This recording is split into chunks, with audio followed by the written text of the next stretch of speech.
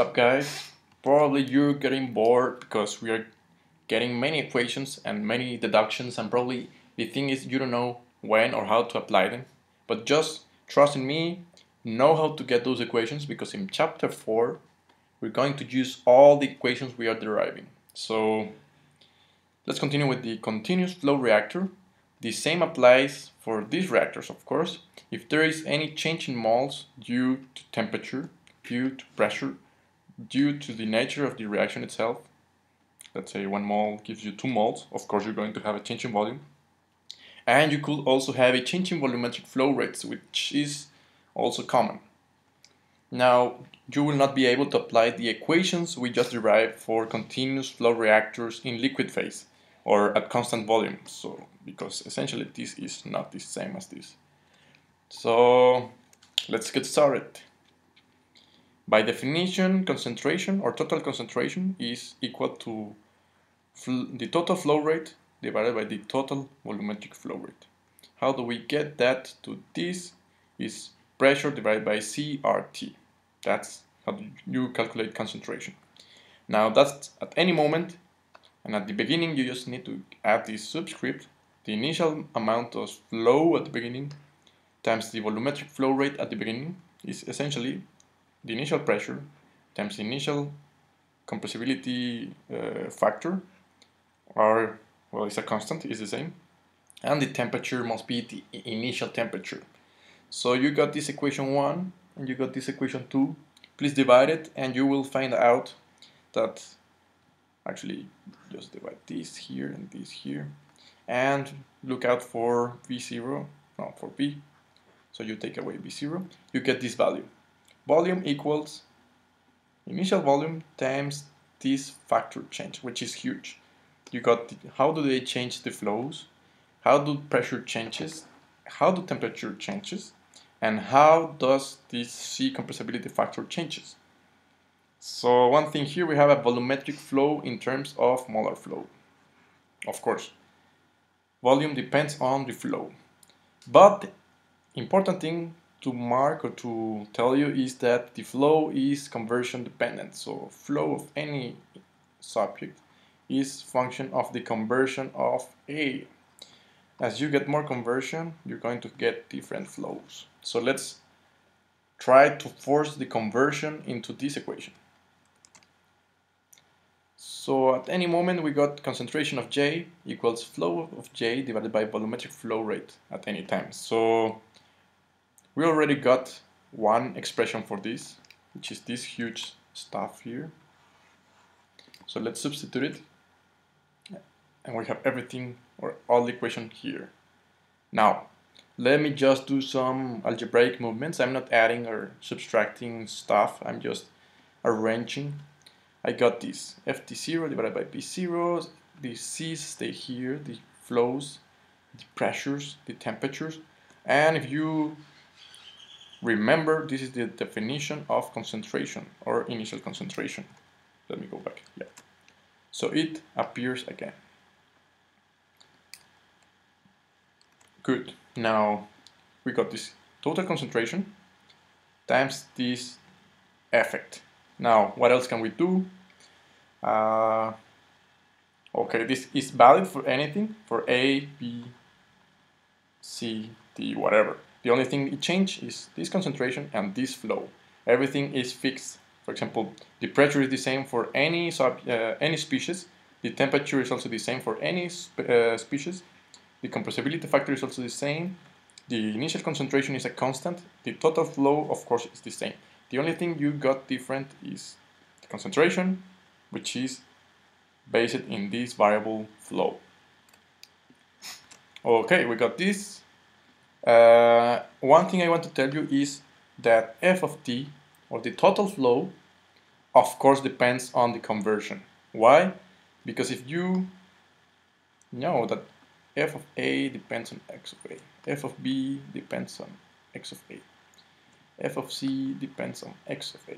So as x of a increases, f of a decreases, f of b decreases, f of c increases, f of d increases.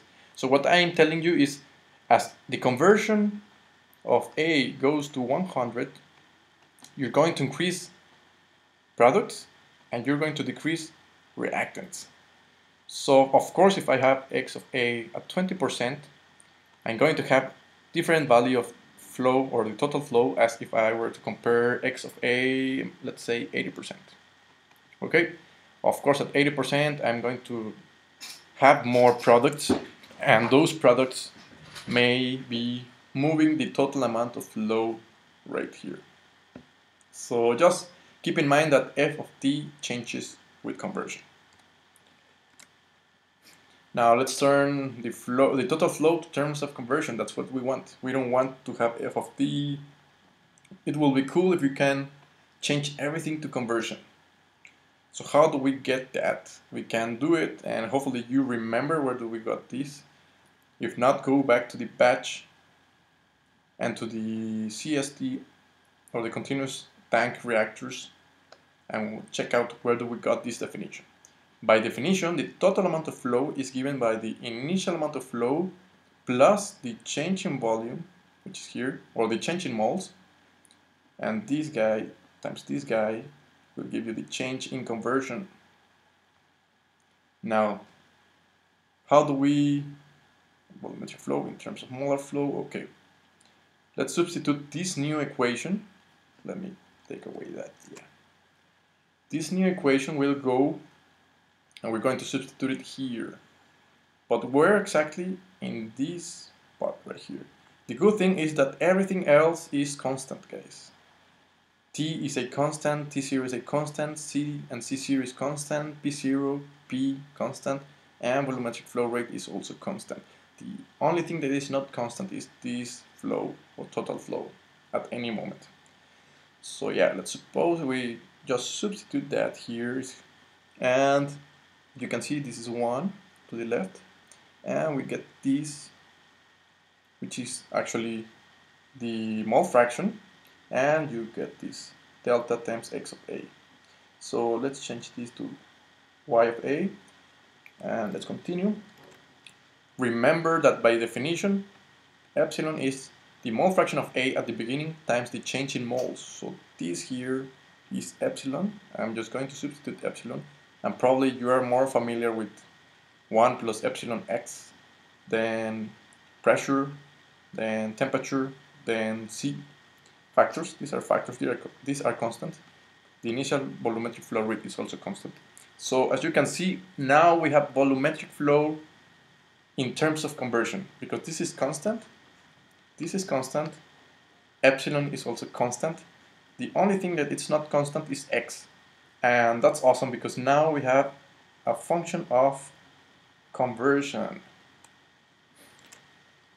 So we got this before in terms of molar flow, but we don't want that. We want in terms of conversion. So look how we change this thing to this thing here. Everything else stays the same here. Okay, good. Now things are going more tricky. We're going to substitute that volumetric flow rate. So you have it here. Sorry, you need to have this here. We're going to substitute all this huge stuff in here, in this conversion. Okay, so if you remember this table, please recall this table. And you have this, and you have this.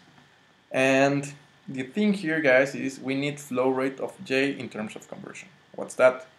We need this here, this here, this here in terms of conversion. So how do we do that? Let's change everything to conversion. How do we do that? Is as we done before, you got this initial flow rate.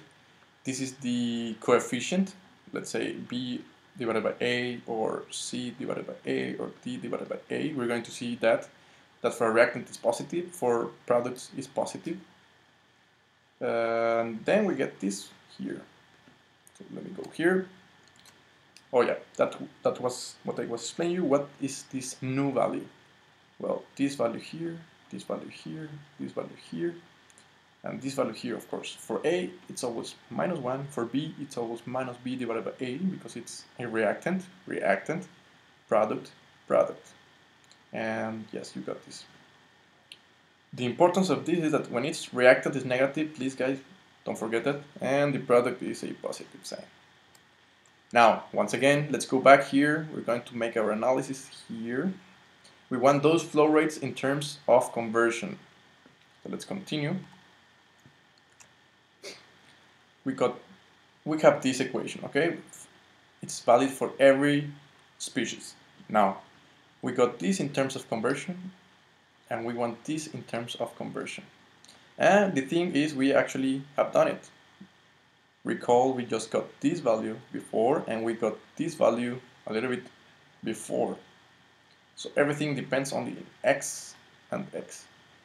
Everything else, this value is constant, and this value is also constant. So you have two equations that depend only in x. And what means that? That if you divide that equation and that other equation, they will still depend on x. So we got our master equation. Here, f of j is here, and the volume is here. And yeah, everything is in terms of xa here. xa, xa.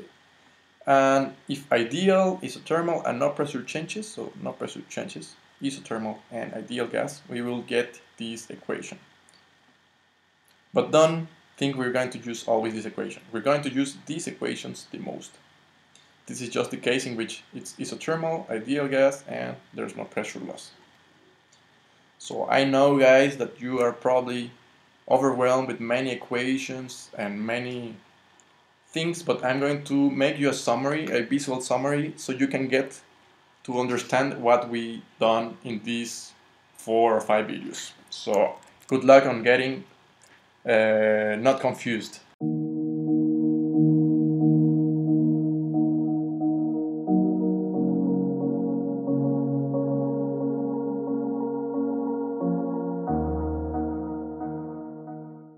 What's up, guys? It's me, Chemical Engineering Guy. So if you like the video, why not push the like button? It really helps me to know if you're liking the videos, or if I should be changing something, or I should be adding something, taking out content, whatever. Also, sharing is caring. So if you got any kind of friends, teachers, colleagues, or whatever kind of person that might be interested in this type of content, why not share it? Sharing helps our community to grow faster in members and in content. If you want to keep track of my activity, videos, uploads, experiments, playlists, whatever content I'm getting on YouTube, be sure to click the subscribe button. Subscribing to the channel is totally free, guys. My dream is to create an online academy of chemical engineering, where everyone can access it in the world. Imagine a place in which the student, the teacher, and the engineer get the best of each other.